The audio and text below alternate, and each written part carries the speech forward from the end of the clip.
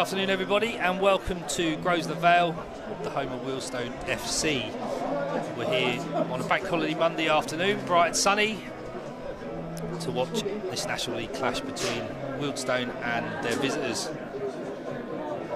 Dagenham Redbridge FC. I'm joined this afternoon by a Wealdstone favourite, Max Kretschmar. Max, how are you? Yes, I mean, I'm happy to be here in some ways and not happy to be in others, but yeah, delighted to take my mind off things. Yeah, unfortunately picking up an injury on Saturday against Aldershot, but back soon hopefully, and yeah, happy to be watching and commentating on the game next to you. No, it's nice to have you, Max, and hopefully there's be a bit of an insight from a National League player for those watching today, and we appreciate anyone who has tuned in from abroad or elsewhere. I hope you enjoy the coverage of this. Remember against us last season here, had a tricky game coming on, I think, shooting from multiple angles as Campbell comes forward. Yeah, Campbell carries it forward into Obiera on the right hand side, comes inside to Bowen, back out, the interchange passes. Obiera cuts inside into Bowen, who takes a shot and takes the deflection. The goalkeeper is rooted, an early shot has gone in.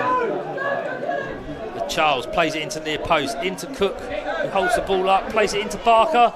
Ball gets across, Tavares clears it, Albiero's up with Campbell. It's like ping pong in there.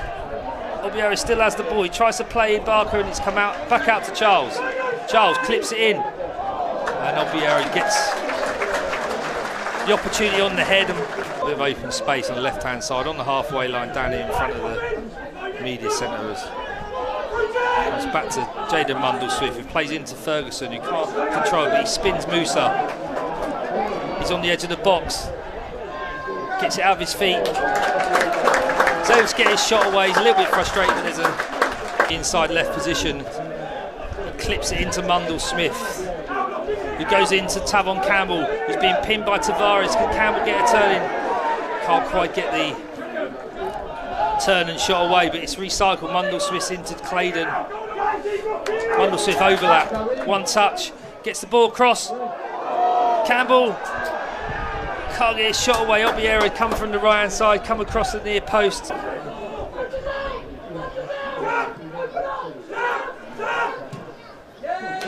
Mundle-Smith plays it tight down the line into Claydon, who makes that run, gets his cross in the first time. Tavares finds it clearance with a header, falls to Bowen, comes back out to Claydon. Ferguson plays in Dyer, finds Obiero, shoots, and it takes a deflection. And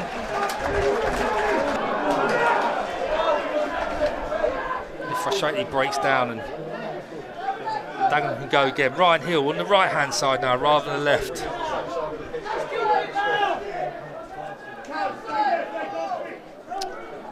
That's too easy. Hill gets the ball across. Excellent cross from Hill, who comes on this right hand side from the left. 5 or 6 in that central midfield area, trying to stop Wealdstone get the ball through. Mundle-Smith drives it. The back four, but Ling was able to defend it. But Claydon's got the ball back. Comes into Ferguson. Has a shot. Excellent save by Justin. Full stretch of what, 6'4", 6'5". Was unlucky, didn't quite have the weight of pass, and he comes back into Barker, who finds Dyer again down this left hand side. Mundle-Smith finds the channel. Ferguson looking for someone to find, clips to the back post. Campbell doesn't go with his head, tries to volley, clip it, and doesn't make contact, and it pops out into the midfield, and any sort of tackling or shutting down. And Cook finds Dyer. This one by Hill. Hill plays into Weston. Hill's quickly up, drags it inside Barker, has a shot. Barker and Charles between them block it. It's calmly played by Wardy. Dyer loses the ball, finds Vincent. The manager claps and encourages his players. The longer it's 0-0, you'd think the longer the manager will be happy and may fancy a goal against the run of play a little bit. Flips rather, clips it into Weston. Weston plays inside into Ling. Ling finds Hill. Hill unleashes left-footed. Cook plays inside, finds Ferguson. He's hurried into a mistake by Musa and Hill, and again Vincent gets it, driving forward, looking to be positive with the ball, plays it into Weston. Weston tries to turn Barker, but picked up by Dyer. Dyer makes a mistake. He plays Weston in, and Jed Ward is able to defend the one-on-one. Great bit of goalkeeping from the young lads.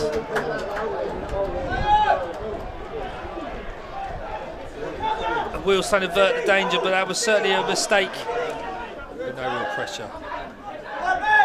Picked up by Tavares, who drives from the halfway line into midfield, finds Hill on the right-hand side, who takes a shot, and it's balled in. Taken one deflection off of Mundell Smith. It's an early goal for Dagenham Redbridge in this second half. No real threat.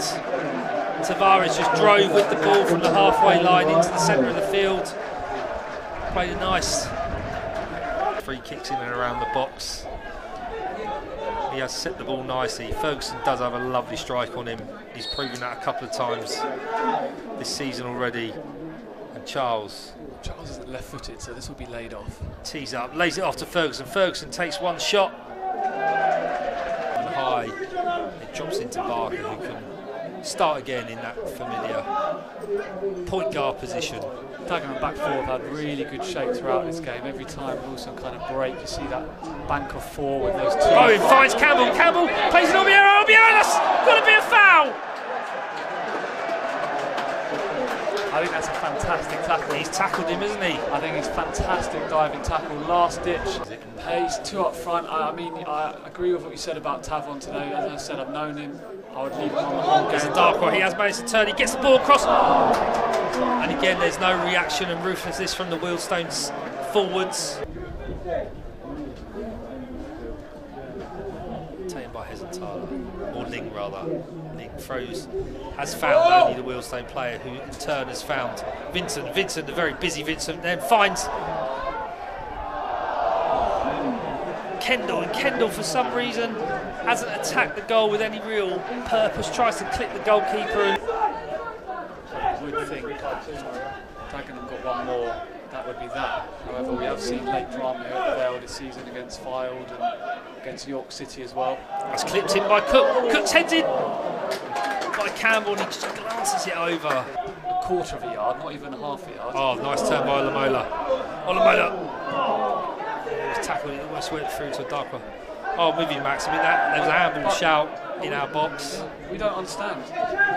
Just come up with a distance which is measurable, and you can tell us. Oh, yes. Into Campbell. Campbell near post. Saved at the base of the post by Justin with his left foot. One with Claydon. That's a great knock by Justin, who's found Vincent there in some open space, who plays it back to Musa. Musa has a strike, and Jed Ward has let the ball slip through his hands. 2-0 to Dagenham.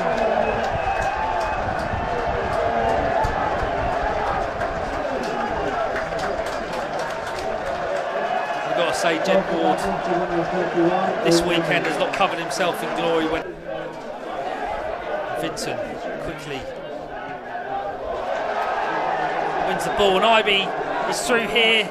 He's got the ball into the box. He takes a heavy touch. Jed Ward saves it, and it's headed over in front of the goal by Charlie Kendall. Getting some out of this game, but Dagenham sat 10 in behind the ball. Nolamola comes inside, has a shot, hits the post. Unlucky strike from Olamola, who finds Campbell. Campbell has a shot and it's deflected. Being ruthless enough, and if you don't take your chances, mistakes are caused costly at this level, and we've seen that against Aldershot on Saturday and here today against Dagenham. And I'm sure there'll be plenty done on the training ground before next Saturday's fixture. As the ball's whipped in, it's found Cook. Cook can't get his long frame to it. And he ran down the clock, but they haven't taken the mickey or anything like that. They've been the better team, you must say, even though we controlled the game without the ball. We don't have to control the game with the ball in every game you play, especially when you go away from home. Clean sheet for the Dagenham coaching staff and playing staff, and take it here 2-0 at the Vale. That's it, final whistle. Wealdstone 0, Dagenham Redbridge 2.